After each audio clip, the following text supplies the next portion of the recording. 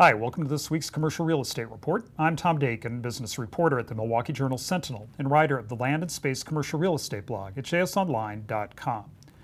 Imagine a pile of free money with strings attached. That could describe a federal program that provides tax credits to help finance apartment buildings for lower-income renters. And even with those strings, competition for the credits is fierce. That's being highlighted by a new plan to convert Milwaukee's former 5th Street School into apartments.